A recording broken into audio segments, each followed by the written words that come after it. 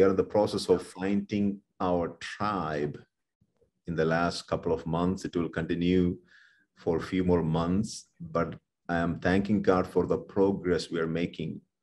I think we have like 10 tribes now, and each of the tribes began to connect with each other within the tribe, and they are having meetings, conferences. We had a family meet actually with the Martin. He's heading the family tribe. So they had a wonderful family, Kingdom family meeting 2 weeks ago. Then we had a meeting with the Kingdom Healthcare tribe. They're trying to connect more. And now next Saturday, please don't miss it. That is our Kingdom Education Congress, World Congress. People are invited from all over the world. They're registering now. So hope you have seen the ad on the Ekklesia group or Facebook or somewhere. Please share it with other people. You have to register. Go to that website mentioned on that graphics, and then you will receive the Zoom link for the meeting. So please don't miss out. And I encourage you to take initiative. Don't wait for me to do everything. I'm not a pastor of a church. I am a coach. I'm coaching you, training you, equipping you to find what God has put in you. And when you discover that, you have to run with it. You cannot wait for somebody else to do it for you. You have to run. You have to take the initiative. You have to take the steps, what the Holy Spirit is showing you, giving you. And when you do, then he will show up and help you with the rest. So I am so thankful to the Lord and encouraged by what he is doing through all these tribes already. And we are in the process of becoming a nation. Once we become all these tribes and find where we belong and begin to function in the calling based on the gifts, never underestimate the power of the gifts God has given you, because the Bible says your gift will make room for you and bring you before great men and women. So master your gift, sing less songs and focus on mastering your gifts. Don't look for another goosebump, feeling something. God is in you. He's around you. He's with you 24/7. He said he will never leave you nor forsake you.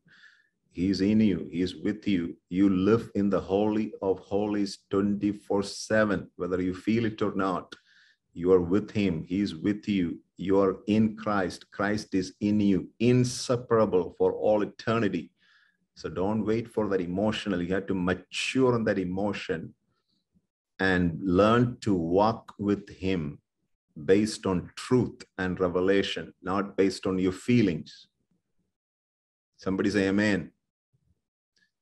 And many people never get to that season. Believe me, listen to me, saints of God. Most believers never get over the season of feeling. They never learn to walk in the truth and in the revelation, because they get stuck in that season of feeling.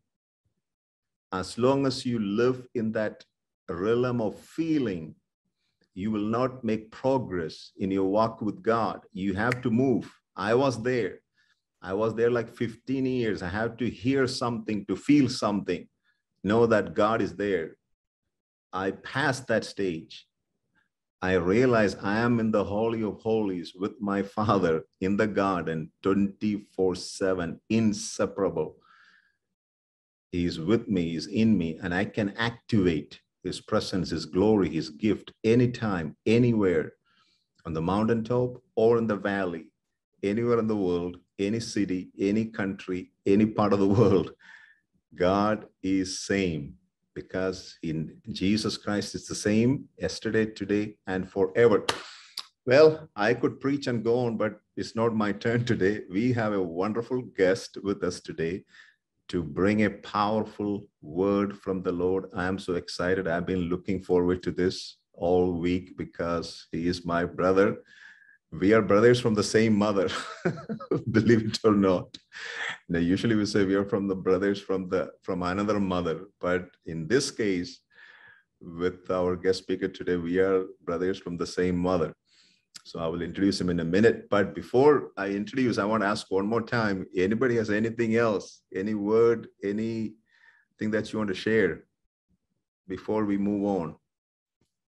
Hi, Sally. Good to see you. Thank you, Abraham. Good to be here. You look full of energy and healed and whole. In Jesus' name. Thank you. Is Teddy here? I don't see Teddy here today. Or is he here? I did speak to her yesterday. Okay. Hi, Ashton. Hi, Thierry. Hi, Amit, Michael, Tony, Finehas, Santi, Charbret, Sabrina, Bishops, Daniela. Welcome, welcome, everyone. Paula. Welcome, Minty. Welcome. Then who else? Everybody else. Carrie Ann Chambers. I saw somebody's hand. Who was that? Fred, what's happening? Yes. Freddie. Yes, Apostle. Please. I want to appreciate God that the Kingdom Academy is on the way here in Choma.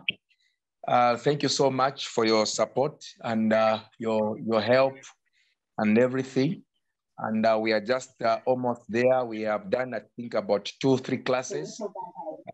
Very soon we are starting, I think, by Monday. We want us to thank God for what He's doing. So I thought to say thank you so much. Thank you so much. God bless.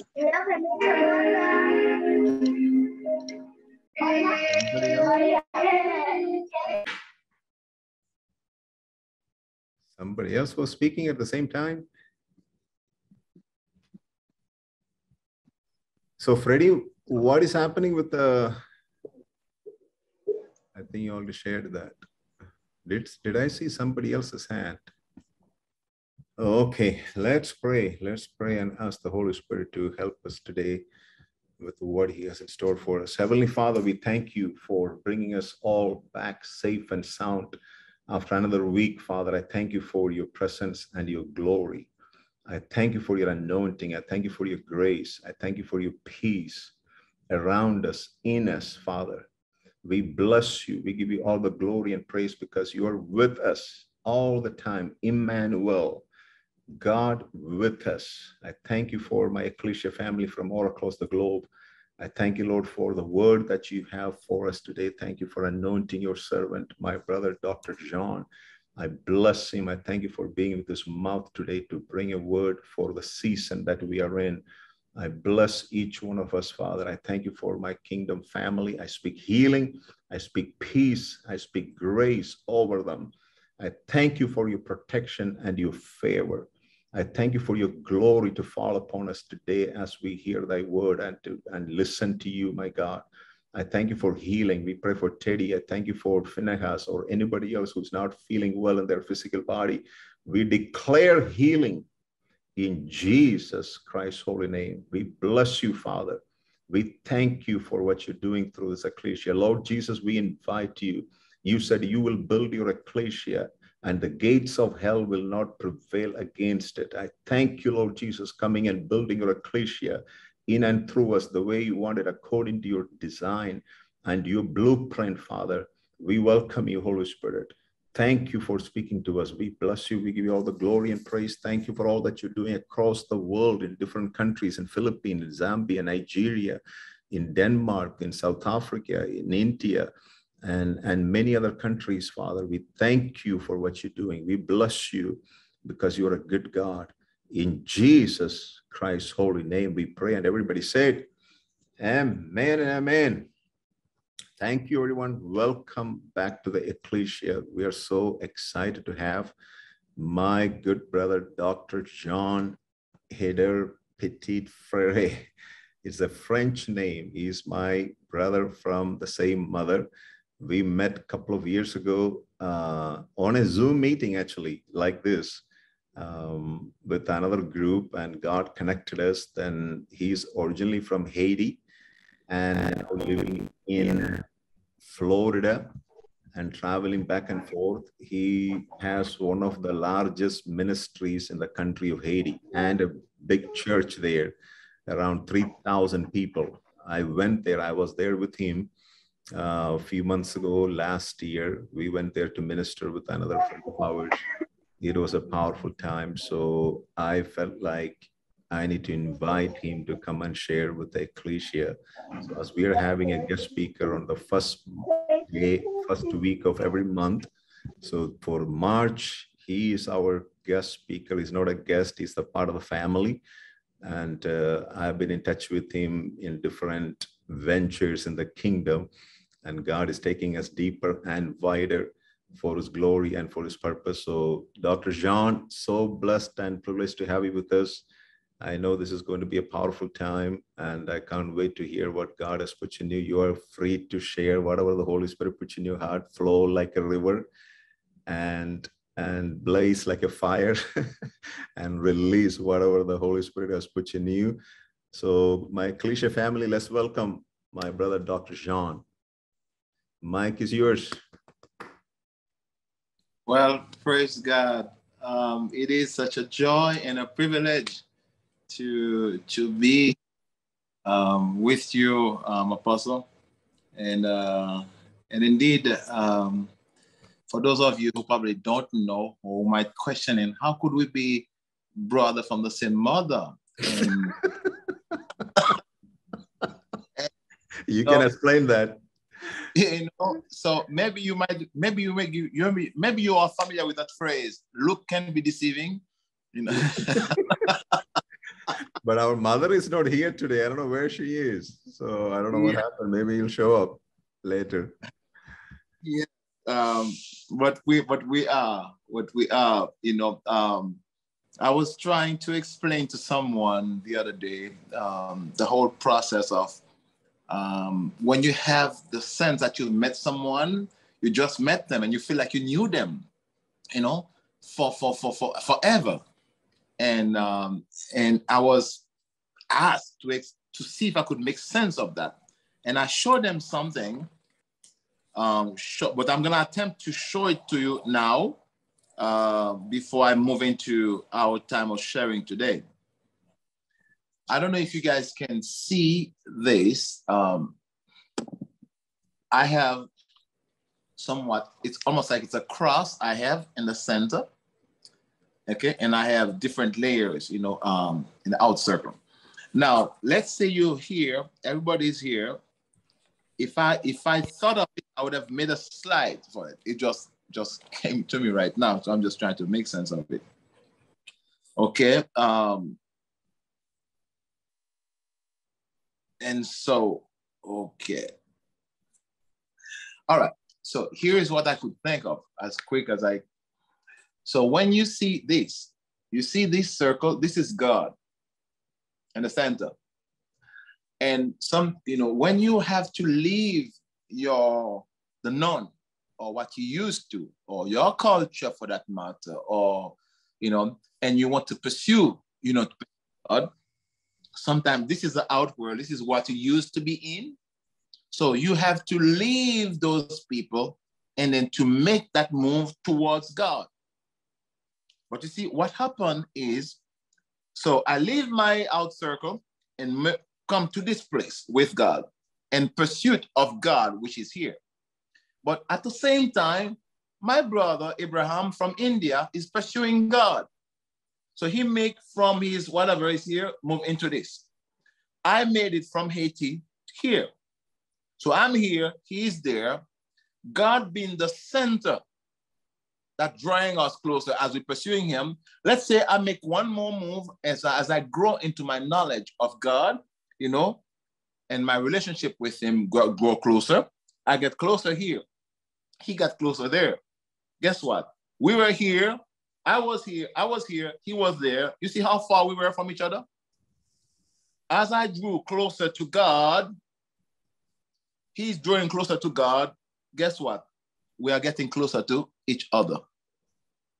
God being the center of the thing. So that's my kind of simple explanation as to sometimes you meet people, you feel like you've met them before. Yes, you have, before the throne. In your fellowship, in your intimacy with God, you get to meet people And so that when you meet them in person, you feel like you've known them before. It is true, you've known them before because you've met them before the throne, before God.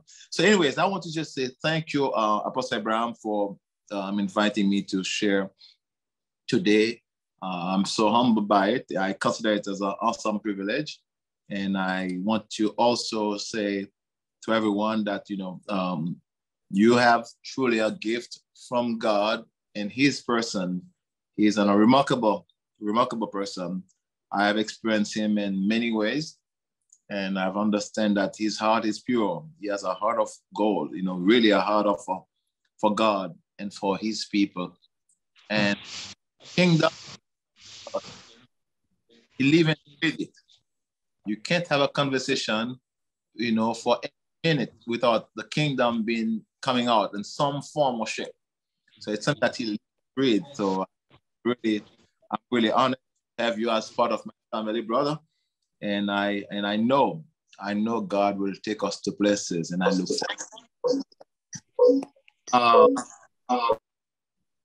So now I want to share with you today, within the time allotted to me, on the topic of understanding the power of kingdom colonization. I think I am qualified to speak on it for a number of reasons. Number one, I am from Haiti, a country who has been colonized by the French, by the English, by the Spanish, and for many years. And for those of you who are students of history, you would have heard that Haiti was called by the French back in the early 1700s, was called the Pearl of the Island, because Haiti used to provide France, which almost 60 or 8 to 80% of goods in terms of coffee, spices, and cotton, and you name it. So it was a very flourishing nation. And so the French stays, a little history, we had one of our leaders was Toussaint Louverture. Toussaint Louverture was a slave, but he was smart enough to play the French. So he made the French fight against the English. Kick the English out. After that, he goes to the Spanish and have the Spanish kick the French out. So he keep on, rotating those superpowers, but they could never thought that a little black slave could have been doing that he actually was the one doing all of that. When the French found out that it was him, the French managed to set a trap and arrested him. And that was like in 1700 or late 1700. And they took him to France. And they put him high on a hill in a fort and let him lay there naked. And he was killed by cold. They just let him lay there naked and kill him, because the French did. The place where they put him was Fort de Joux. It was a fort high in altitude, and that's where they put him, and he got killed. But one thing he said, when they arrested him, he said this. He says, in arresting me, you are only cutting the top of the tree. The roots are deep and they are many, and they will blossom. And indeed, the roots were many. Not long after, another one emerged. It was Dessalines. And with him, we organized the fight, against the French and whatnot, late 1700. And then in 1804, Haiti was declared to be the first Black independent nation in the world. Now, that first Black independent nation in the world was not at any regular price. It was at a very high price. It was a time where slavery was at its peak. And to have a few Blacks to determine that they're gonna be independent was setting a bad example. So the world over has conspired to make Haiti pay, because they say that's a bad example, because slaves everywhere will revolt. And so So a lot of things happen as a result. To this day, as I'm speaking to you, there are things that are still being carried out that were planned back then, that's still being carried out in relation to Haiti. So I'm saying this little history. And so you have a nation, you know, Haitian came from Africa, of course, you would know, from slavery into what we know as a dictatorship. You know, you probably would have heard in the news, baby dog, papa dog, that was the Duvalier. They ruled over our nation for about 32 years. And in 1986 came to term.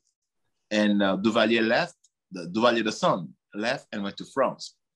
And ever since, so we come from slavery into dictatorship, and then Uncle Sam and everybody else decided that we should be experiencing now democracy. So with no explanation of what it is, how it is to operate, how to deal with it. So we are now finding ourselves into a democracy, which is literally a demon that is really killing the nation. Not democracy itself that is doing that, but the lack of preparation thereof. And so you had from slavery into dictatorship and now into democracy, so-called democracy. So, and Haiti now is going through so much turmoil. You probably would have heard in the news how much it is becoming really unsafe and so on and so forth, politically and everything else. So today, I'm saying all of this to say that I know of things or two when it's come to colonization. We have seen it from the Spanish, who started it. We have seen it from the English. We have seen it from the French. We even have seen it from our friend from the West, the US. Because after Haiti was being, you know, as Haiti got its independence, although the US did not recognize us as a nation until after 60 years. 60 years after we got our independence, the US finally accepted us. But we went with them to fight in Savannah, late 70s, you know, and in 1914, the US came and occupied Haiti. And the first act they did was to walk into our central bank and took all our gold. I mean, we've seen it. And then to the point where we have had leaders who have seen how corruption has worked and served certain, too much so that they have been trained to be corrupt. So they're actually very corrupt in Haiti. However, they didn't just invent it. They've seen it at work from the various powers that have been colonizing us. To this day, a nation who has been so-called independent from 1804, that nation is yet to be liberated. And I stand here to say the kingdom is the only alternative to the freedom that nations around the world, but Haiti more importantly, is craving for. There's a verse that says, he that the Son set free is free indeed. There is a level of thing that would call you are free indeed. So that's what I want to share with you today. You know, understanding the power of colonization. If I were to define the word, you don't need to go far because I am conscious of time.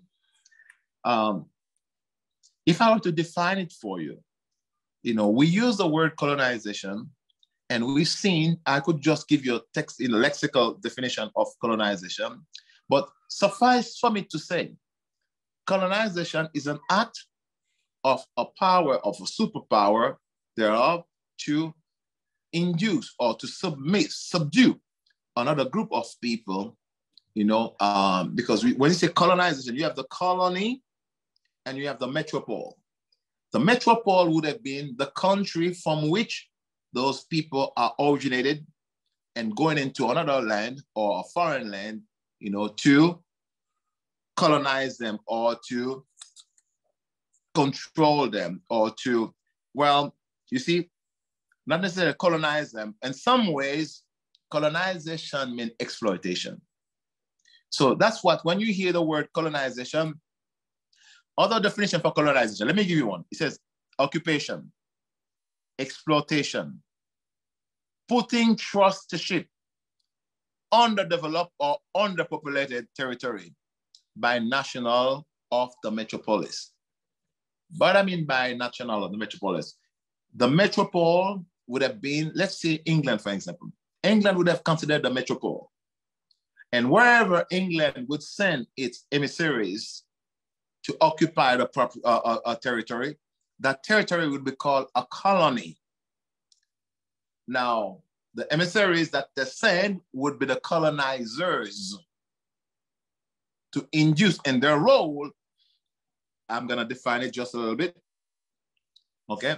But we have a saying in French that says, that's a philosophy of colonization. It says in French, tout par et pour la métropole. I mean, all by and for the metropolis. In other words, when the French send their emissaries to colonize, you know, the West Indies, it was meant that whatever riches that those places have would have eventually have to be sent to the metropole. So those big nations actually exploit, be it Africa or the Caribbean or wherever else, because you see, when Christopher Columbus went, you guys know the story. He came to Haiti. They had three big boats: La Pinta, La Nina, La Santa Maria. And it is believed that Santa Maria sank in Haiti. And people, like some Israeli have identified where the ship is actually under. It was, you know why it sunk? It sunk because it was overloaded with gold. That's why it sunk, because the Spanish were very greedy. That's why they killed all the Indians, because they overworked them. I don't want to get into make it this history lesson, because that's not what I'm here. I just want to say in context to show you what's happening.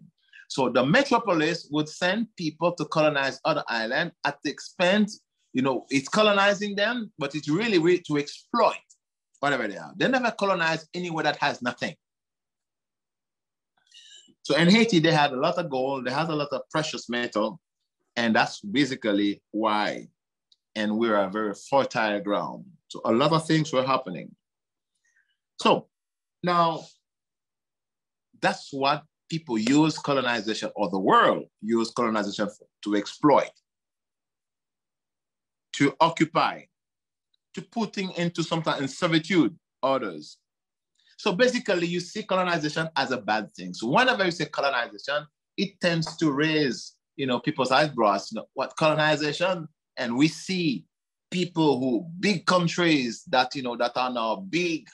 You know what? They are big because they have exploited, smaller nations. So colonization left a bad taste in our mouth, be it from Africa or the islands, as a bad thing. I am not here to make an apology for colonization, but what I'm trying to say is, I'm just trying to bring the word into focus. Colonization was not the world's idea. It was God's idea. God started this thing. God is the one that started it. As always, when the enemy gets something, Satan can think, he corrupt it. Because back in the days, nations, be it, the superpower they were in a race to get more property, more territory under their lordship. And that's all kingdoms is all about. Kingdoms, because as you would have known already, a kingdom is you cannot talk about the kingdom without talking about the territory. You cannot talk about kingdom without having a king. So if you have a king, he must have territory. And how do I determine where my kingdom reach? Wherever my laws or my words have worth or become authority, that's the extent of my kingdom. So wherever, so that's what I said. You say, when you go to England, people drive on the left. That's what the law says. When you come to America, people drive on the right. Well, it's still driving, but what I'm saying is that law different in different places. So wherever you apply certain law means that's the extent of the authority of that kingdom. So all the kingdom there were after getting more territories under their jurisdiction. The more territories, the greater your kingdom. So all kingdom wants to extend the rulership to other territories. That's all. Every kingdom is after the same thing. That's why we're fighting over land. Currently, we're going through a big, something in Ukraine. You all know what it's all about. Extend our reach, extend our territory, extend our influence. All kingdom is after the same thing. But guess what? Guess where it all started? God started it, not with that intent. God says, you know what? Let us make man and let him have dominion. But you know what? Psalm 115 verse 16 says, the heavens are the Lord's, but the earth he has given to the sons of men. So what God did, he created something called earth. And he placed man on this earth with the intent that this man would be in sync or in relationship with him, will be his extent. In other words, man would rule earth as God ruled heaven. The difference between the colonization from a God point of view is this. Colonization as we know it is all by and for the metropole. In other words, the metropole or the big country will exploit any other country. We take whatever resources that they have to make themselves richer. The difference between God's kind of colonization is God says, I want earth to be an extension of what heaven is. By this, what do you mean by that? I want earth to be an extension, okay, by as what heaven is. What is actually referring to? God is saying, in effect, I am going to create that thing called earth. I'm going to put man on it, and man would be in relationship with me, that he has my heart. So through him, I will rule earth. God is invisible, but he has a visible species called man. So you see, in a place, so it's almost as if like, I don't want to lose you, but I'm going to say this way. It's as if like God is saying, God the invisible will rule the visible through the invisible inside the visible on the visible. I know I've lost you. Well, in effect, what I'm trying to say is that God, who is invisible, wants to rule earth, which is visible, through the invisible, his spirit, in man, which is visible. So God wants to rule the earth through man, and whom God is. God is in man, and God will rule earth through his spirit, man. So in other words, God never intended for men to run things by themselves. God expected men to be in a relationship with him, and through that relationship, men would receive God's heart as to how to manage, govern, dominate on earth. And what God says, as we know, he says, as my will is done in heaven, I want it to be done on earth. That's what God wants. The difference between God's type of colonization versus the world colonization, God is all for the colony, not for the metropole. Heaven doesn't need nothing from earth. Earth, on the contrary, needs anything that heaven has. So God wants to make earth an extension of what heaven is. And if that to be carried out properly, that means there should be no sickness on earth. There shouldn't be no disease on earth. There shouldn't be no poverty on earth. Because if earth is to be a representation of what heaven is, if the intended, the people are working correctly with the Lord Jesus or God, that means they are supposed to manage earth as heaven is managed. So whatever we don't see in heaven is basically illegal for it to be on earth.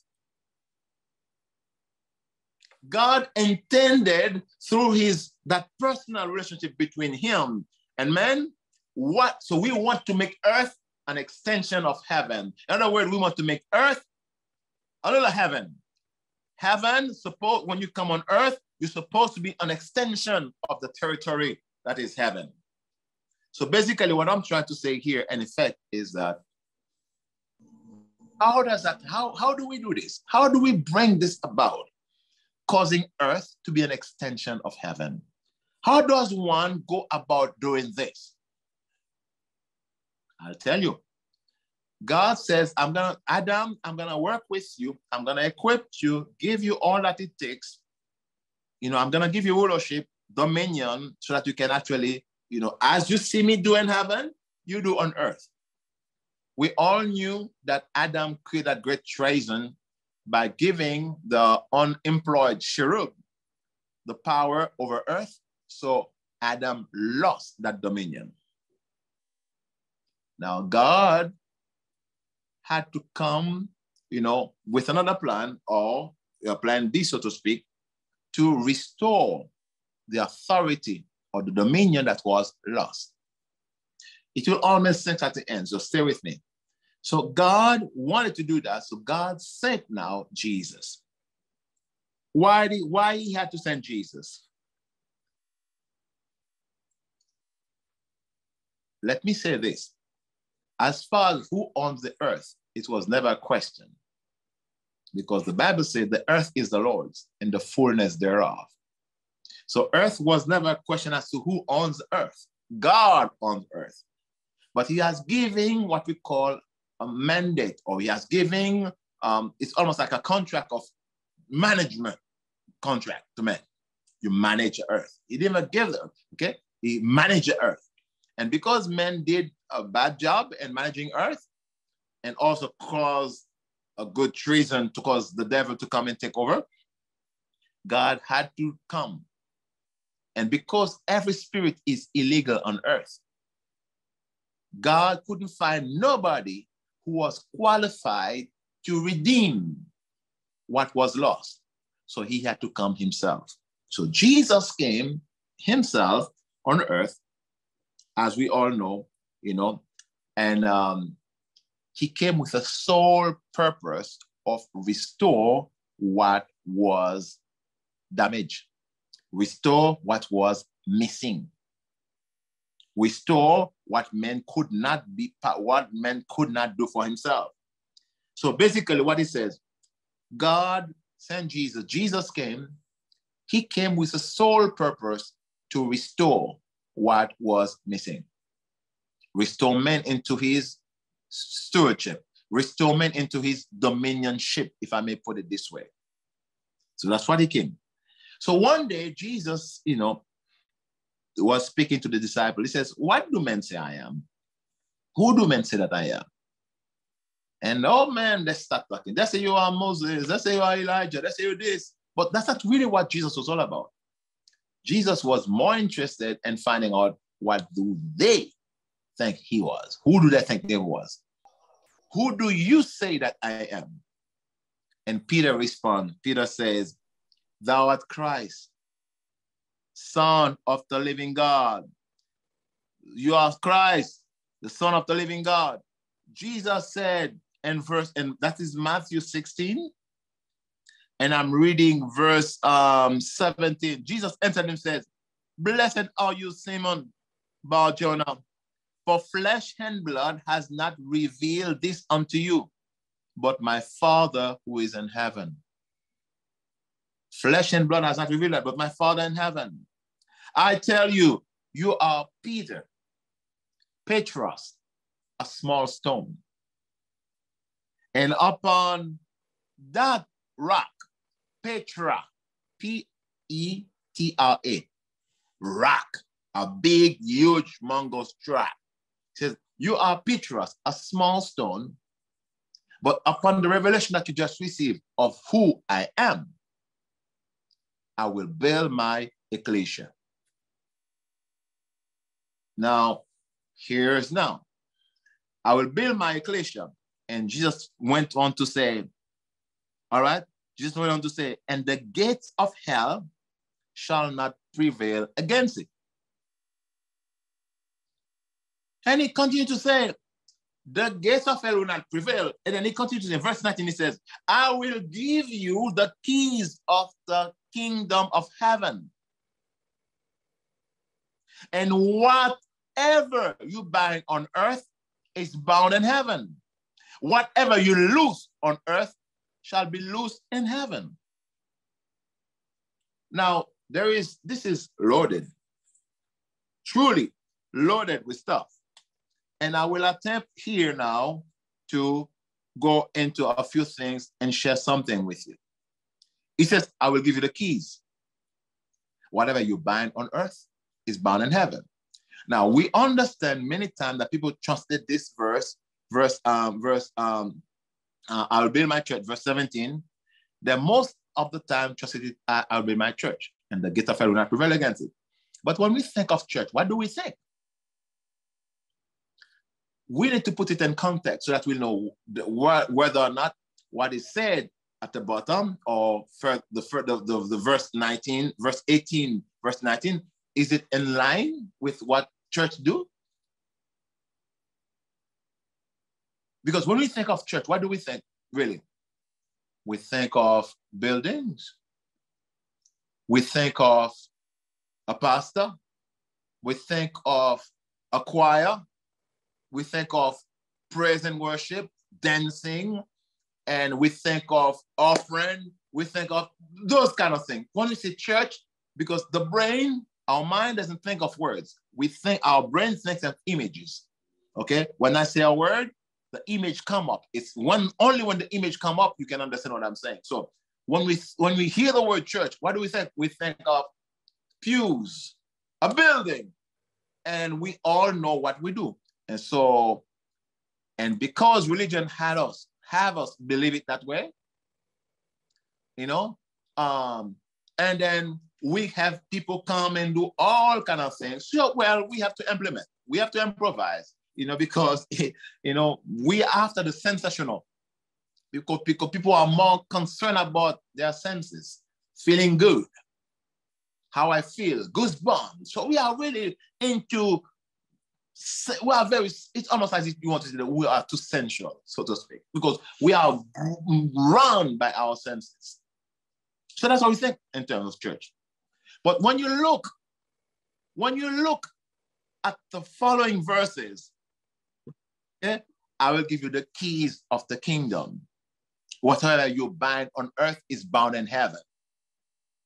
Whatsoever loose on earth is loose in heaven. I'm saying, does church do those things? I mean, besides the way you say, we bind this, we bind that, we bind the other. I mean, okay, do you see church actually binding what is happening or getting involved in society and changing the course of their day? Do you see church doing those kind of things? Do you see church involved and actually bring sense to society? Do you see the church involved in the affairs of men? Do you see church speak of world events? We are the only entity who are here, who have jurisdiction on the seen and the unseen. I put it this way, and I wish for you to remember this. Every physical reality has a spiritual dimension. Two phrases I want you to remember. Every physical reality has a spiritual dimension. And every spiritual reality has a physical expression. I'll repeat it again. Every physical reality has a spiritual dimension, and every spiritual reality has a physical expression. In other words, I'm just trying to say, in short, everything is spiritual by nature. Everything is spiritual by nature. Hebrews tells us what we see comes from what we don't see. We are the only entity that are both, that have our foot, one foot in the physical, one foot in the spiritual, who can cause change in both realms. He says, whatever we bind on earth is bound in heaven. Whatever we bound in, or what we loose on earth is loose in heaven. So we are the only entity who can actually affect change in both domains. Now, I hope you guys remember this. I said every physical reality has a spiritual dimension. Every spiritual reality has a physical expression. In other words, there are some things that we are seeing that are happening in our world today. There are point blank expression of a spiritual reality. When we look at what is happening in certain part of the world, we should ask ourselves, what has happened in the spiritual realm that caused such reaction? Because everything is spiritual in nature. I think it's time to call for a redefinition and a realignment so that God can bring us into what we call a restoration. We cannot go as business as usual. We have to redefine our purpose, our call, understand what we're all about, align ourselves with His strategy so that we can indeed fulfill our mission. I will say this. When Jesus said, I will give you the keys of the kingdom, so whatsoever thing you bound on earth, but well, no. Actually, before that, He says, I will build my ecclesia, and the gates of hell will not prevail against it. Now, here is my understanding of it. Jesus said, I will build my ecclesia, and the gates of hell. Now, when it speaks of gate, when the Bible speaks of gate, we need to understand something. Gates, when it says gates, He's not referring to what we normally think. Gates, small gates, big gates, iron gates, wooden gates, whatever gates. Actually, He's not saying that, because I am trying to convey to you that everything is spiritual by nature. And if that be the case, I wish I could establish that foundation a different way, but I'll do what I have to do. So when the Bible speaks of gates, it's actually referring to a physical gate. When it speaks of gates, it's actually speaking of a place. Like in the Bible, we've seen gates.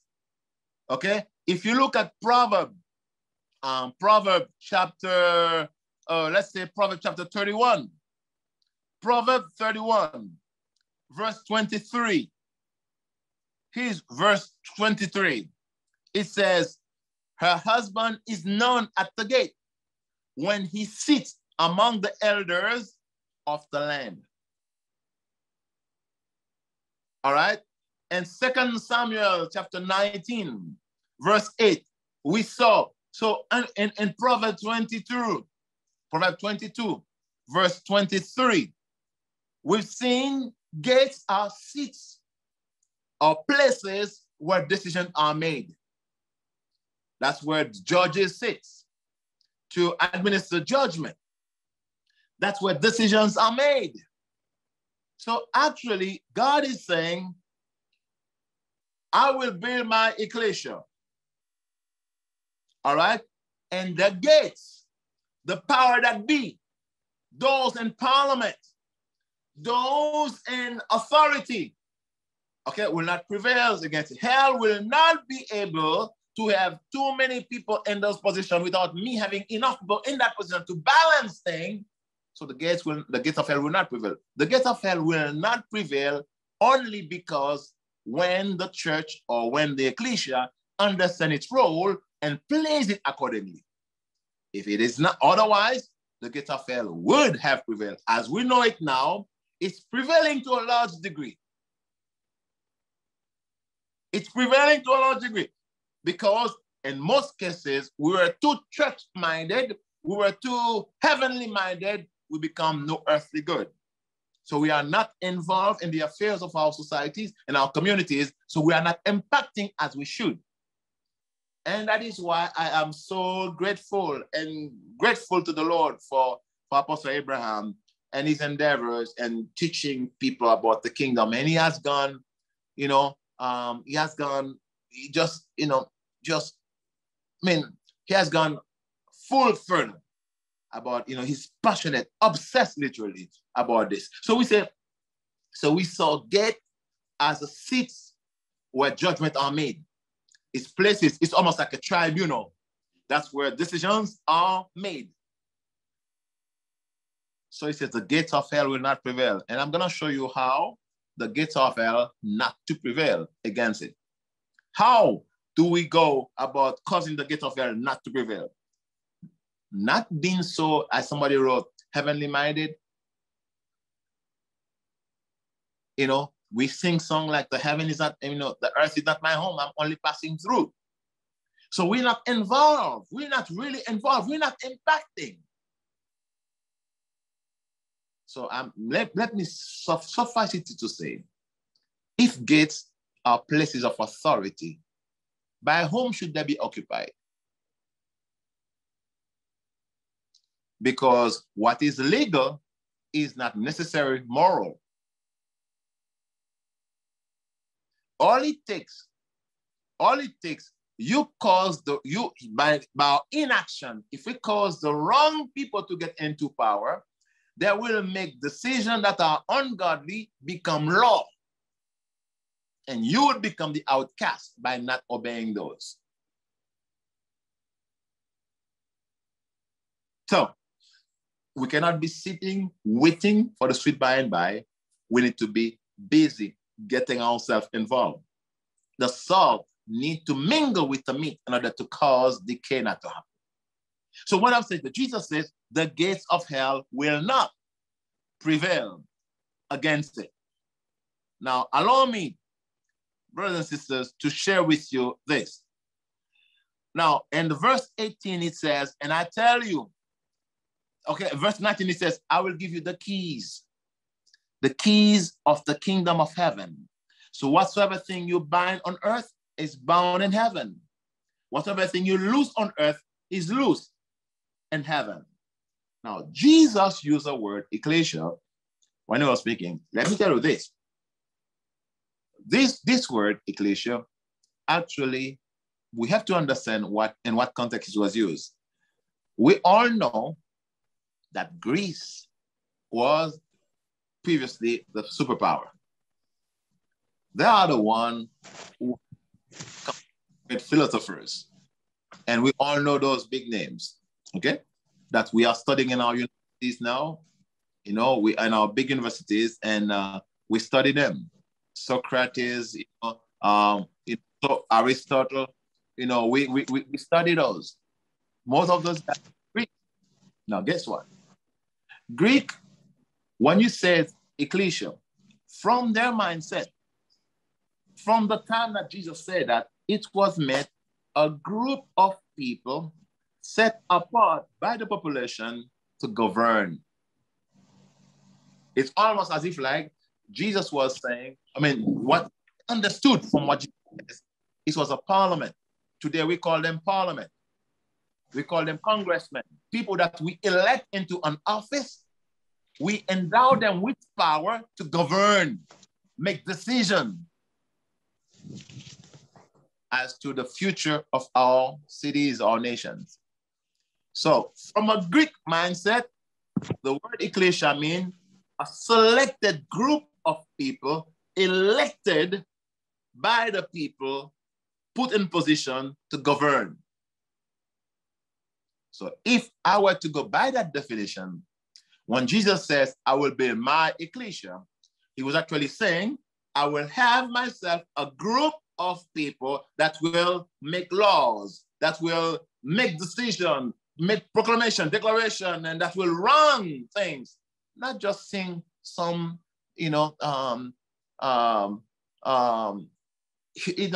kumbaya, I'm just saying, I will have myself a group of people that will legislate, make laws, make laws and principles and whatnot that will run things. Now, we understand that Greece was not always in power. After the Greek came the Romans. The Romans were what we call the superpower. Romans had the military might. When Greece got disintegrated, Romans came into power. Now, Romans they had the military might. But the Romans were trained by the Greek. The Romans were trained by the Greek. The great philosophers were Greek. So there were Romans and there were Romans, but at the same time, Greek in their thinking. So let's see what the Romans understood by that word ecclesia. From a Roman's point of view, the Romans saw ecclesia. What they call ecclesia? What's the Romans call ecclesia? The Romans call ecclesia a group of people sent to a foreign land with a very specific mission to educate those people into the mannerism, the philosophy, and the culture of the motherland. That's what the Romans understood. A group of emissaries sent to another place with the mission to educate those people into their culture, their language, their mannerism, their way of living. That's another way of control. That's another way of extending that Roman Empire into another place. Because let's say Romans were to come to Africa, well, their mission would have been to train the African to dress like a Roman, talk like a Roman, eat like a Roman, behave like a Roman, and thus make Africa an extension of Rome.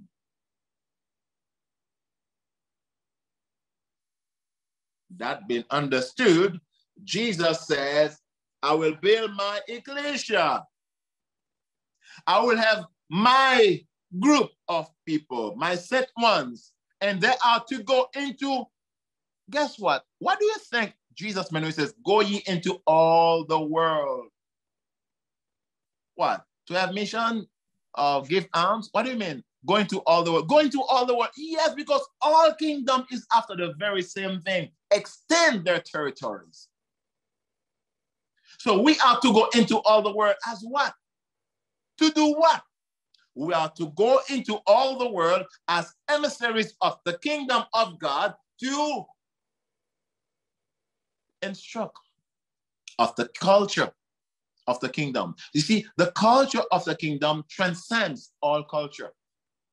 The philosophy of the kingdom, because we all behave according to our philosophy. So we need to revisit our philosophy of life and of the kingdom. I wish I had time to talk about the philosophy. The philosophy of the kingdom is what we need because we behave according to our philosophy. We understand according to our philosophy. I do the way I do things, the way I do them, because that's how I understand them. Everything we do in life, we do it according to our philosophy. So we need to So when we question, it's not what we do, we need to question. We need to question our mindset. What causes us to do the thing we do?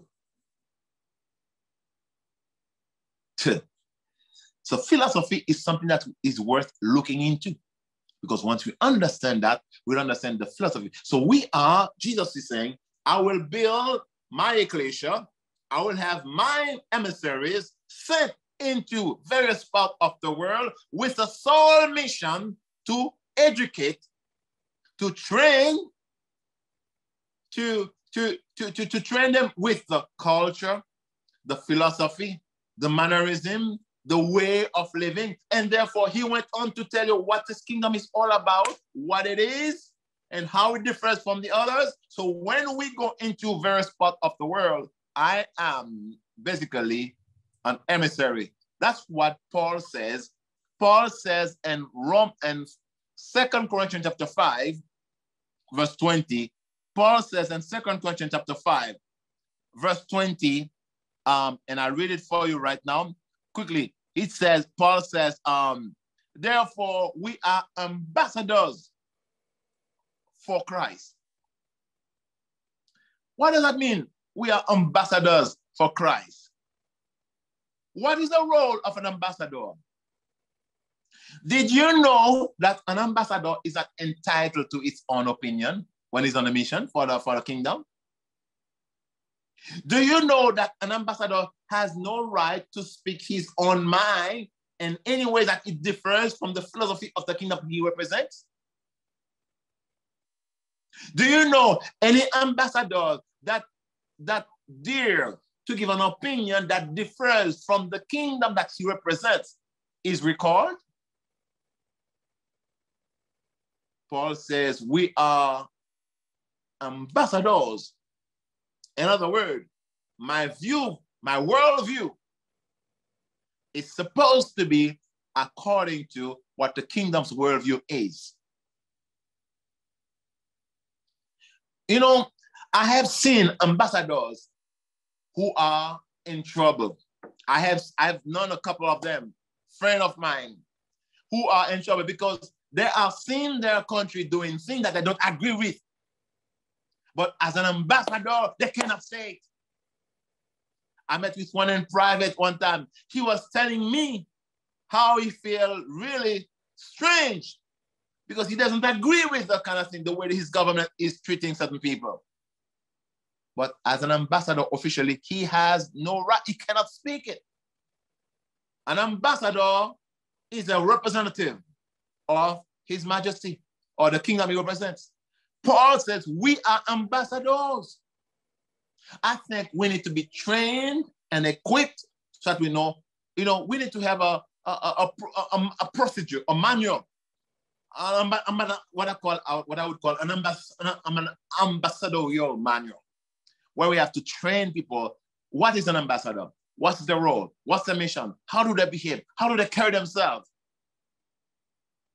I think the very same thing as people go to diplomatic, to school to study diplomacy, to know what's the role of an ambassador and whatnot. I think in the kingdom, we ought to have that too, so that people will really understand what this word actually means, what it stands for. As an ambassador, I remember one time, I hope I am not overextending my time. Please, you could tell me how much I have left. I remember one time in my life, I had a situation. They had kidnapped my son. And at the time when my son was kidnapped, the kidnappers were asking $1 million. $1 million for the release of my son. And at the time when my son was kidnapped and they asked for $1 million, it was a time where even if you pay the ransom, they still kill the victim. And you know what happened? I don't have time to give you guys a testimony. Maybe one day the Lord will make it possible. But I tell you this much. I was at the point where I was teaching about the kingdom. That was in 22 years ago. That's when that happened, okay? So we've been in this kingdom for a long time. So at the time I was teaching, introducing some notion about the kingdom, and I was teaching exactly about being an ambassador. I was teaching the people through it, I told them, well, you know what? I gave up my card for Christian. I'm no longer a Christian because I don't see where in the Bible where God called me a Christian. All right. And 1 John, the Bible called me, 1 John 3, it called me, we are sons. As son, I represent my father. And Ephesians 2, verse 19, the scripture says we are citizens. As citizens, I represent the kingdom. And of course, in 2 Corinthians 10, verse 20, Paul says we are ambassadors. As an ambassador, I represent the government of God. So as son, I represent the father, my father. As citizen, I represent the country, heaven. And as what? Ambassador, I represent the government of God. I was teaching the people just there, what does it mean to be an ambassador? And that's when my son was kidnapped. And I said, when you're an ambassador, you're on a mission. Who pays for the food you eat while you're on mission? The people say, well, the country who sent you. I said, the car you drive, who pays for it? The country that sent you. As a matter of fact, ambassadors tend to live a bigger and a more luxurious life when they're on mission, because when they're on mission, no expense comes from them. The US ambassador, when he goes to foreign country, he lives much better than here because here he lives off his salary. But there he lives off, all is the state for everything. So actually, they have it better when they live outside. So I say, the car he drives, the clothes he wears, the food he eats, who pays all of that? They all say the kingdom. And what are we? Ambassadors. And we struggle to eat. And are we on mission or are we being recalled? What are we? Ambassador. When are we going to take this thing very seriously? When are we going to accept the fact that we are indeed in a kingdom and we are ambassadors? Now, and if we see that our lifestyle is substandard toward what we believe the kingdom is, we need to call into correction. We need to correct some stuff. Well, to make a long story short, because I don't have time to either share the story or anything like that, because I believe my time should go to become to an end, I'll tell you this much. I went in prayer. I told my wife, I said, honey, I don't want you to tell me what you think. I don't want to hear anything what you think, unless it's a verse. Keep your emotion to yourself. I will keep mine to myself. If it's a verse, you can share it with me. But anything else, keep it to yourself. You know why? Because I was, going through this thing. I didn't want to speak. I don't want to give the enemy any, I didn't want the enemy to know where I stood. I was declaring the word of God, although deep down there was some amount of fear. What if, the what ifs. So I stood. And I remember the last prayer I made, I called my wife, and there's a lot that goes in between that. I says, Father, as a representative of you, as an ambassador of your kingdom, I remember in what situation. If you understand the situation, you'll understand why I say what I said.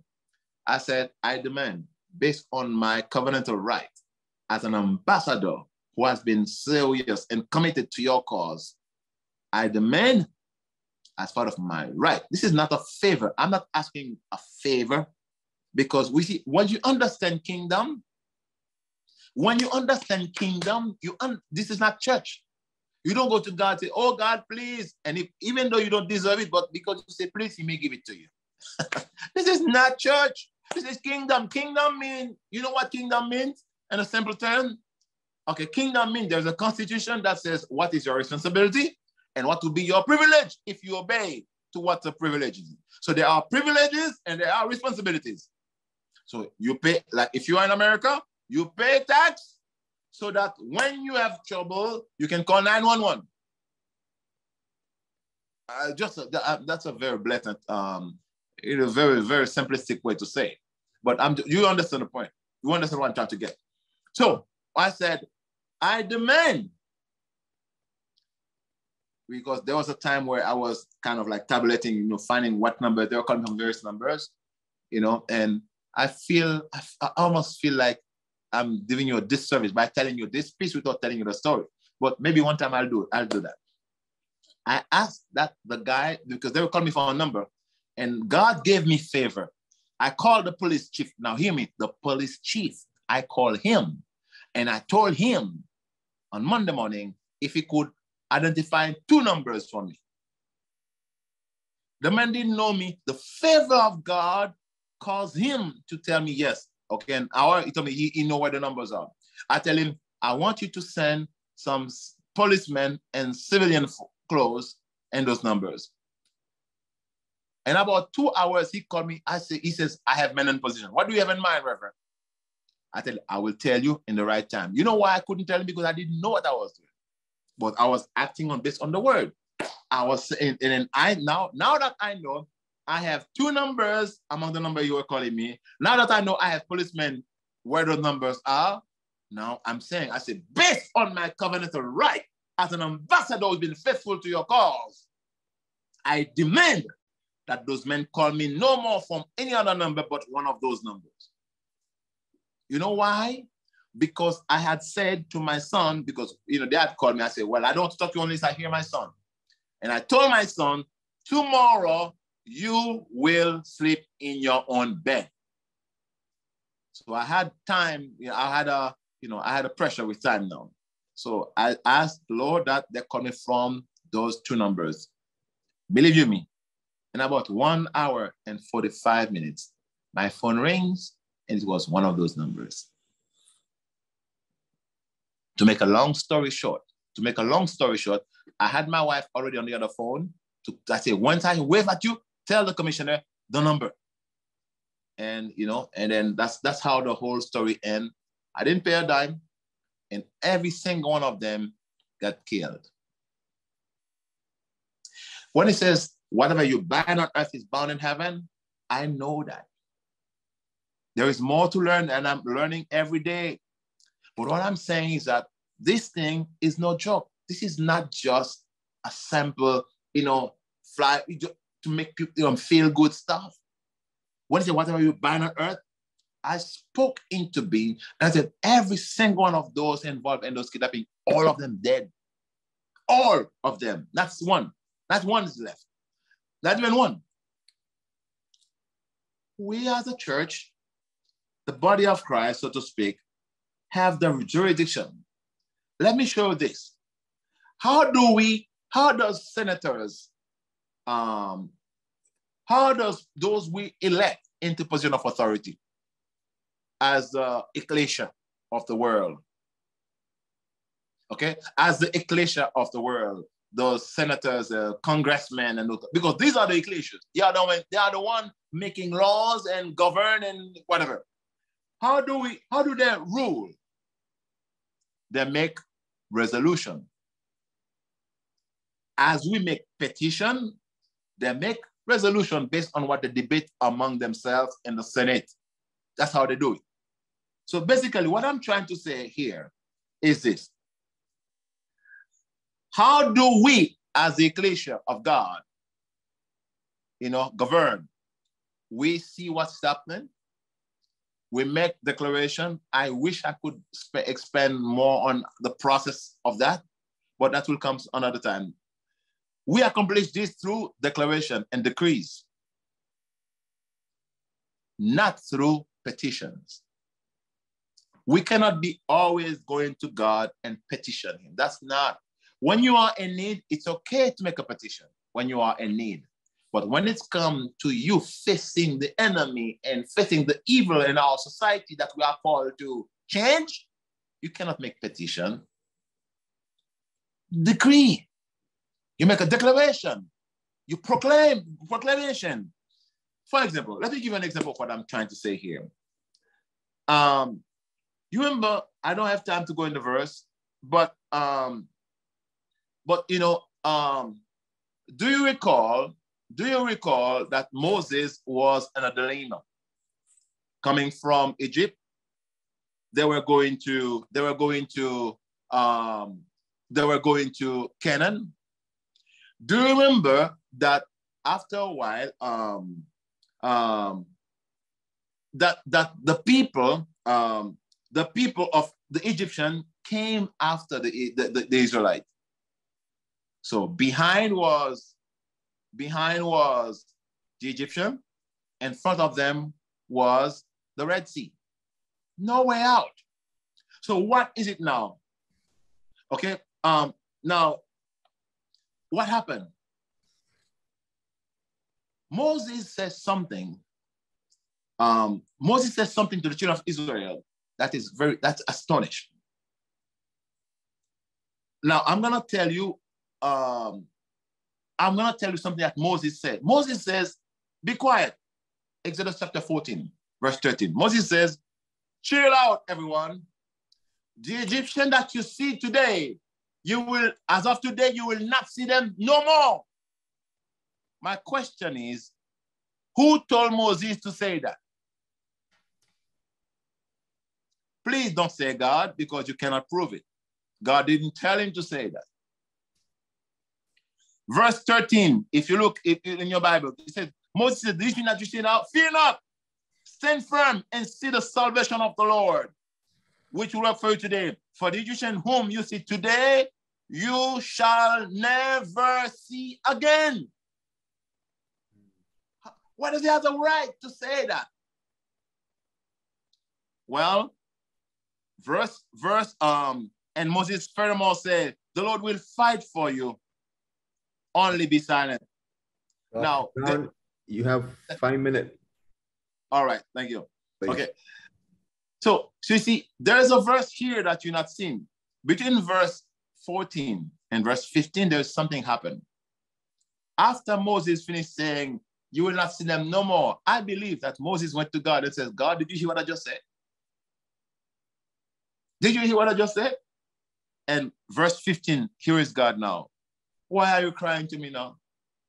You say what I would have said. You are my Ekklesia. You spoke into the situation what ought to be, and you're asking me now not to stand behind what you said? Speak to the children of Israel, let them walk." And God gave the specific instruction, and what a miracle that he worked out in their lives that day. Brothers and sisters, this is serious stuff. I believe God is calling us to a place where, the Bible says that the creation travail, they long for the manifestation of the Ekklesia of God. People to fulfill their rightful position. We cannot trust our world, this world as we know it, to do it. They are not the one who have been mandated by God to do it. We are called to be the salt of the earth. We are called to be the light of the world. Let's stop fighting with darkness. Let's just let the light shine. We don't need to be fighting darkness. Just shine, and you'll see what happened. So when it's called to ordinances, resolution, proclamation, these are part of the jurisdiction of the Ekklesia of God. I pray that the Ekklesia of God would rise up and hear the cries of the nations who are travailing, who are in trouble. I pray the Ekklesia of God will speak on the situation in Ukraine even right now. Speak into those situations and see the manifestation of the glory of God come into this.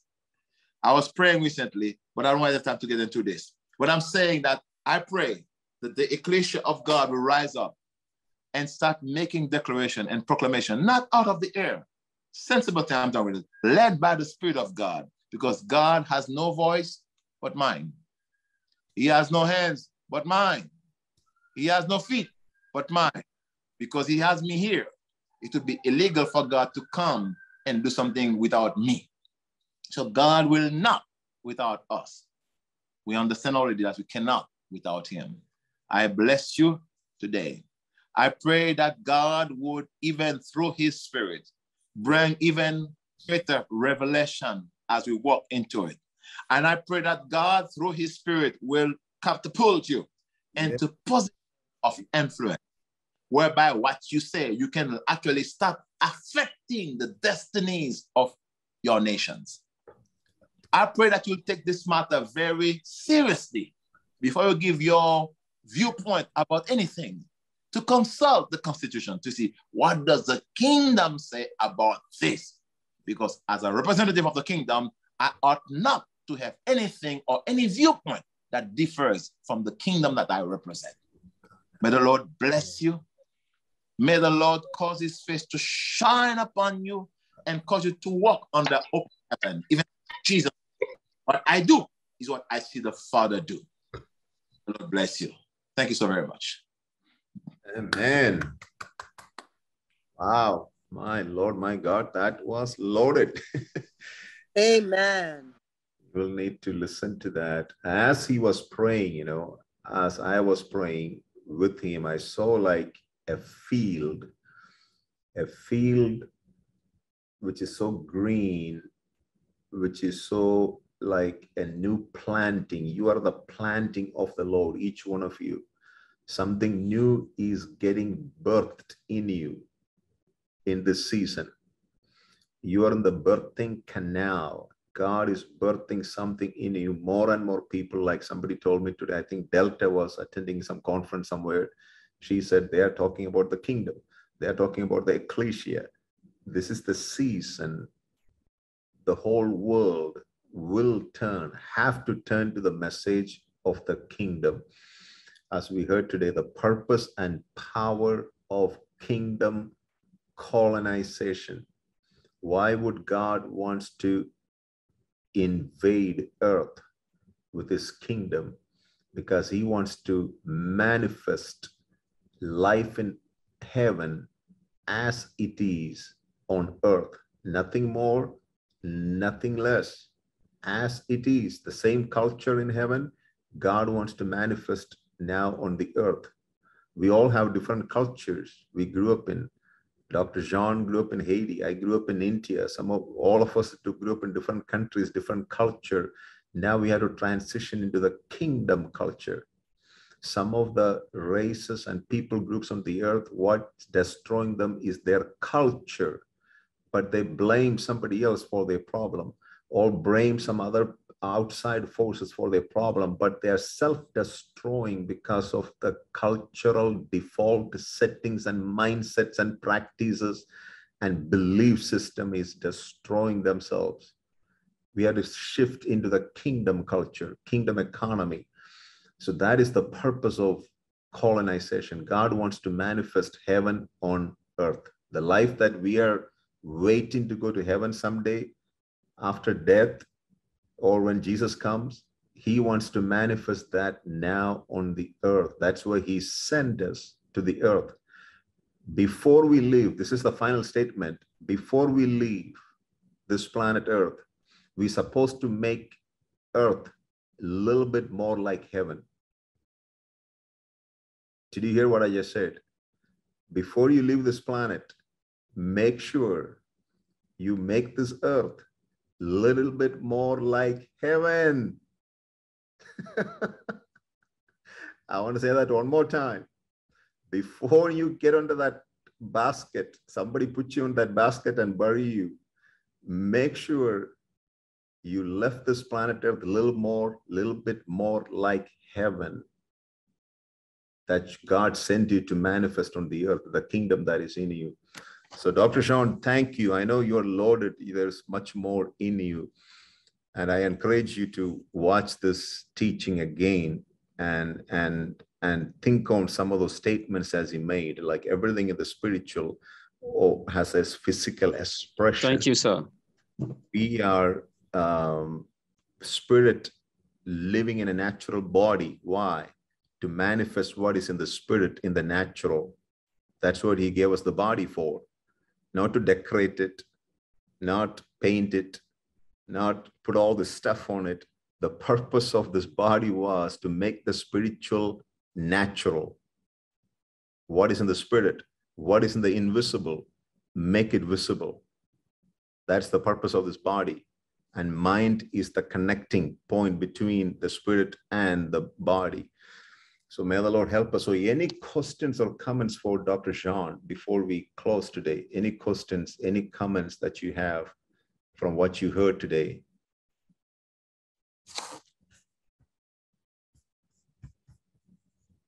Anybody? Freddie, do I see your hand now or it was there before?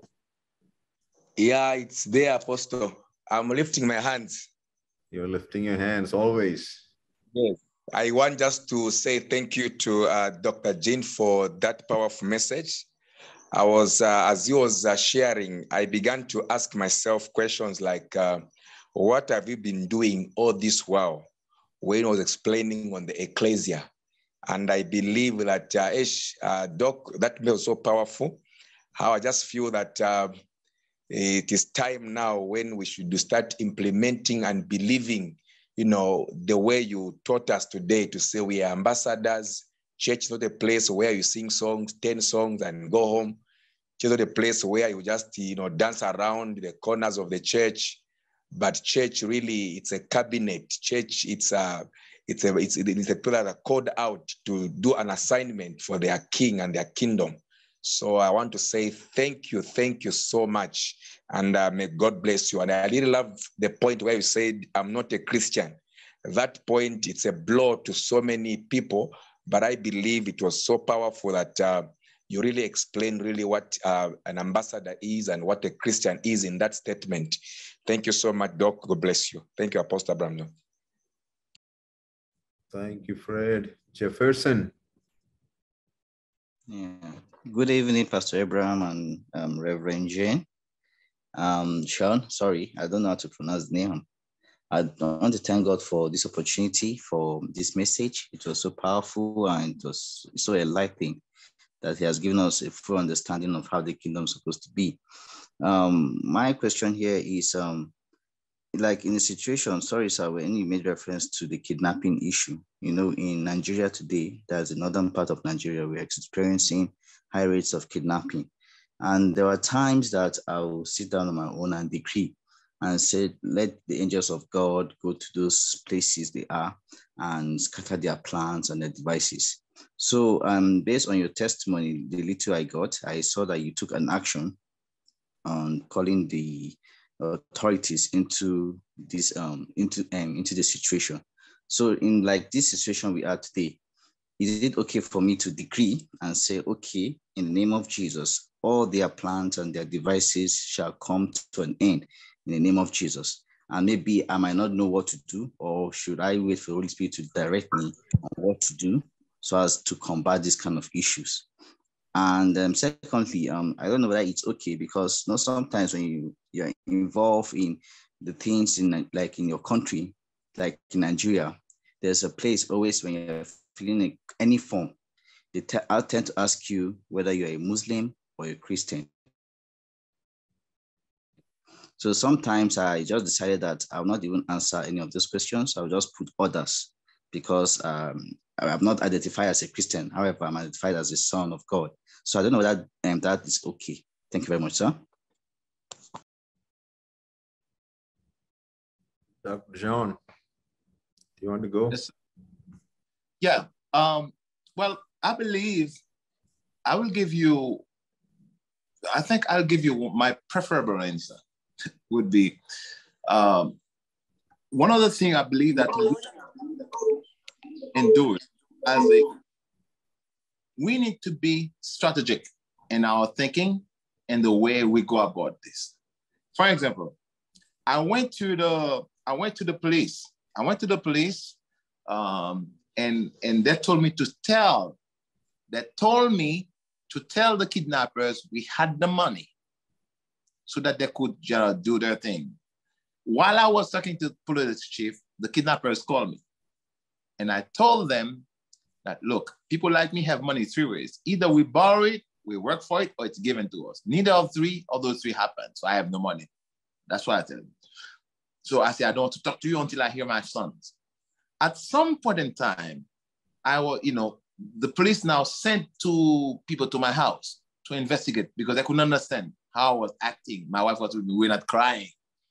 My point in this is that we were in a position where I was influencing the chief of police. But beside that, what I'm saying is that as our church, we were very much involved in pushing kingdom people into offices. There need to be, we will have a less of our issues if we were pushing people, supporting Christian into office. So that when they're in that position, actually they'll be able to hear, they'll be able to, you can have their ears, you can help and direct them.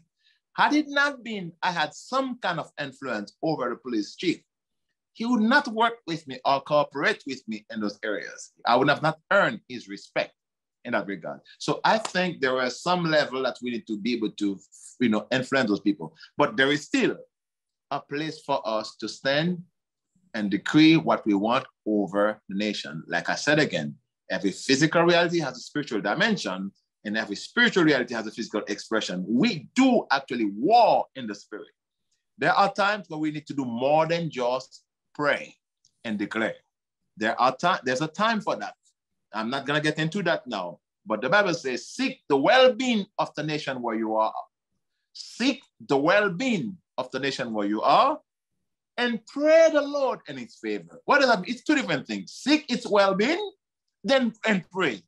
That means pray must be different than something else that we need to do in order to secure our properties, our lands, our environments, and our cities. So I pray that the Lord will give you wisdom as to what exactly in your particular situation that you would need to do as a way of interacting or strategizing and whatever, with the authorities in that area.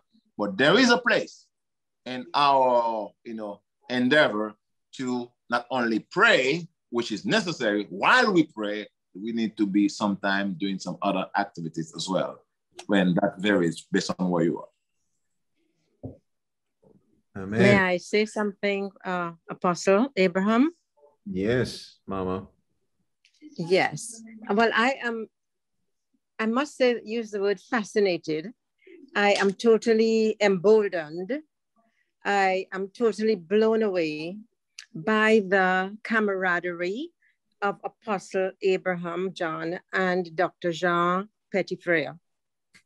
They are two brothers. I've seen them work together.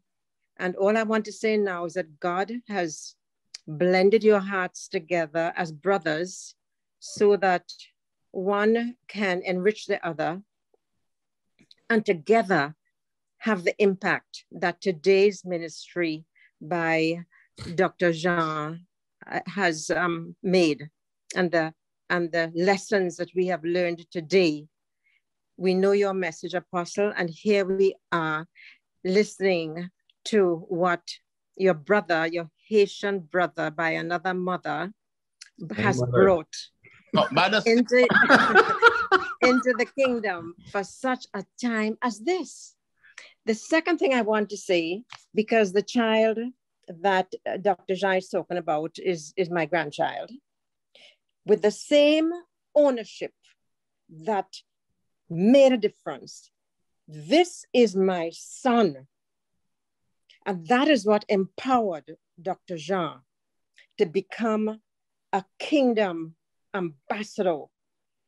The spirit, the ownership.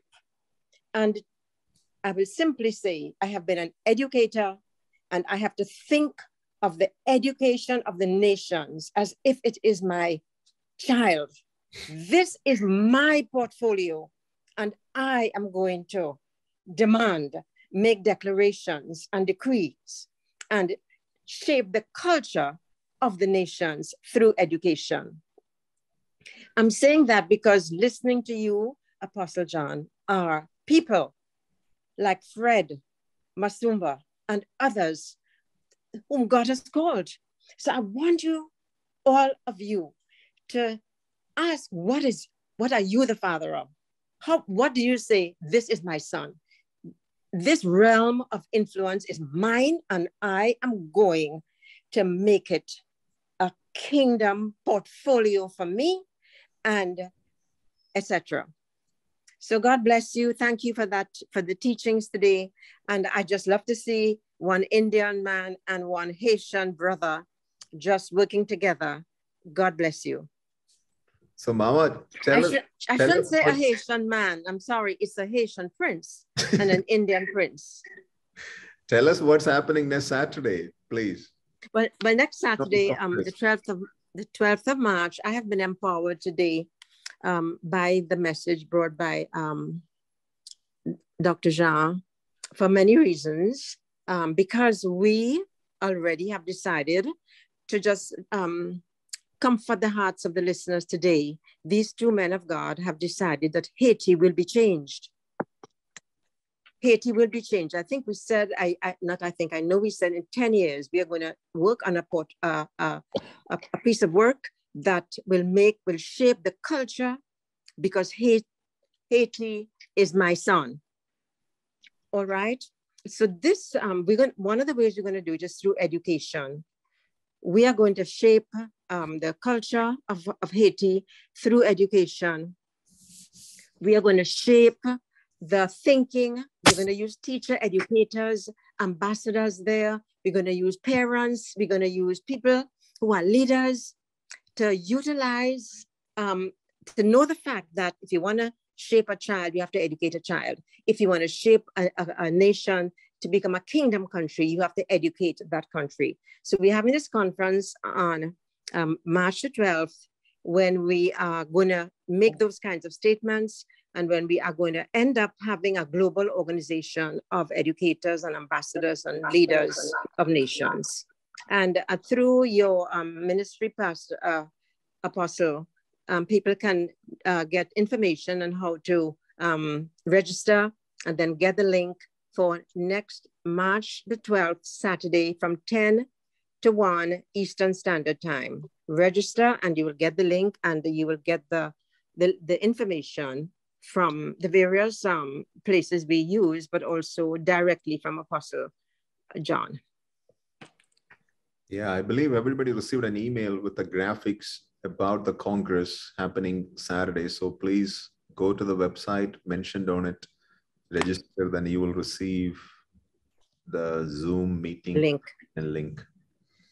Thank you, Mama, for sharing that. I see one more hand, Brother Dominic.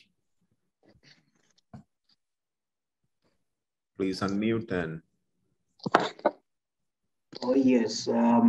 Good evening, good morning. I'm very encouraged by the message, but it's not just a mere message. From my personal experience, from what the doc has taught, there are very few people who can be able to kind of get this message and bring it into reality. The reason, very simple, is that church has been tuned to emotional rather than to a place where there is a strategic planning and a strategic understanding of what God is saying and what God is doing at this time. So my encouragement to all of us is that this thing will cost us a lot. It will cost us a lot of things, because it seems to be something which is new, and many people are still locked up into something which is not workable. That's why we are in this state. The problem we have now is that the church, in the way it's being taken, is something which is toothless, something which is not powerful, something which cannot construct anything, something which cannot even form a simple industry to do something for the benefit of the lives of people. So it's something which is a very complex issue, and it requires us to have the mind of Christ. That's why Jesus himself, he said, when you see me, you have seen the Father. Now, the people who don't understand, they will think Jesus was trying to be contradictory. But it's a simple thing which the doc said, that it's let the kingdom come, have dominion, control things, put things in good order. So we need to be ready to pay the price. Thank you so Yes, Brother Abraham, may I say something? Yes. It's important that I do this. Apostle Dr. Jean referred to Genesis 1:28, and God blessed them, and God said unto them, have dominion. The earth is yours. Shape the earth. So today I take the opportunity as a mother, as I bless my own 3 sons and these 2 here, I bless Dominic. You have been given that name. You know what a powerful name you have? Because you are born to have dominion. Fred and the other persons who have, I know many of the names. I'm speaking to you now. I'm saying, be blessed. I release the dominion blessing upon your life. So you will walk from this day on, head and shoulders above the rest, head and shoulders above the weaknesses. You will not be humbugged by the weaknesses that we have seen in the church. That is on another, that's not yours to even forget that. Know who you are in your nation. Feel, Dominic, feel the force of the power of God inside of you as you walk your streets and as you look at your cities and your towns and you say, God has made me to have dominion over this area. So we are blessing each other today with that spirit, which gives you the push forward. It is not as difficult as you think. Receive the blessing. I'm using the modus operandi that God used in Genesis 1:28. And God blessed them. And God said unto them, have dominion. May dominion be released in your life so that you would be able to fulfill the requirements of the mandate for earth colonization. God bless you. Amen. As we want to bless Dr. Jean. We want to partake the grace God has bestowed upon him. So I would encourage you, all of you, my Ekklesia family, to sow into his life, sow into his ministry. If you are led by the Holy Spirit to sow a financial seed into his ministry, because anyone who comes to speak in the Ekklesia, we will give an opportunity to sow into their life. Doesn't matter who it is, from where they are from.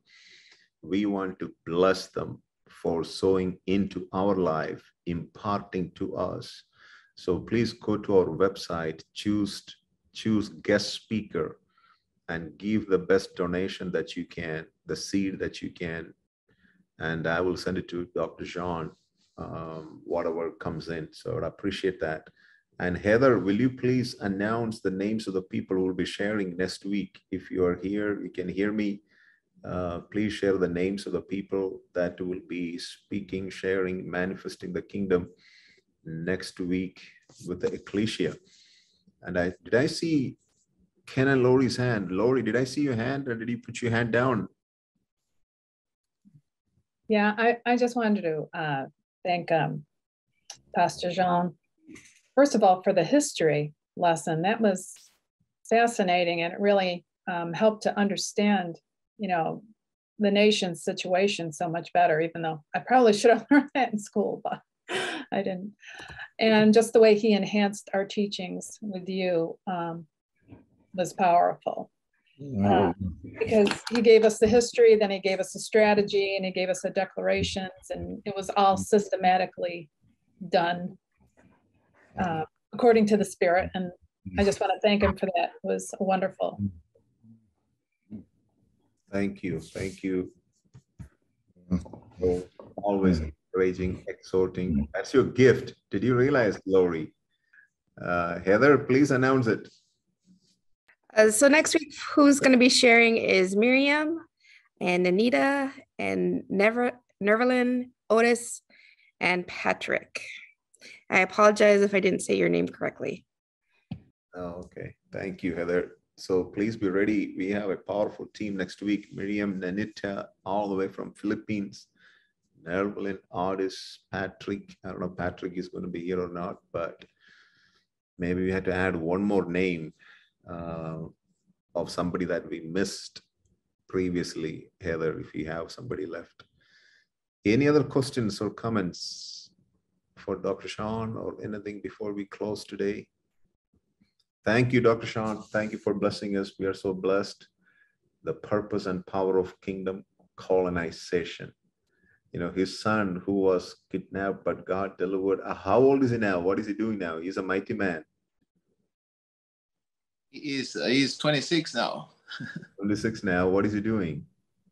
He's in the Navy, U.S. Navy. The U.S. Navy. Wow.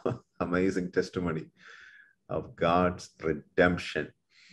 You know, like he said, we need both spiritual and the natural. Prayer is powerful, but if we don't make room in the natural for the manifestation of that prayer, we are not believing our prayer.